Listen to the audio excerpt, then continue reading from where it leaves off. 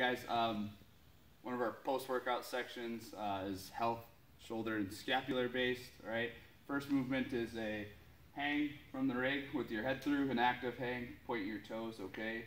Belly tucked and head through that window that you've created. The other one is going to be a scap pull-up where you're going to pull your shoulder blades back and you're going to pull your scaps down and kind of shrug into the bar. So it's here, active hang, toes pointed, belly tucked, and you're going to see me pull my shoulder blades back, but my arms are straight, back, arms are straight, back.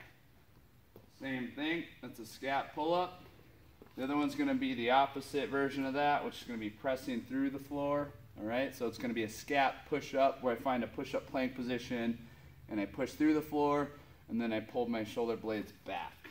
Okay, so bridge position from here, I press through the floor and then I pull my shoulder blades down and back, press through the floor, back. That's 2, 3, okay? You're going to accumulate a lot of those, all right? So we have a dead hang, a scap pull-up, and then a push through the floor with a scap push-up.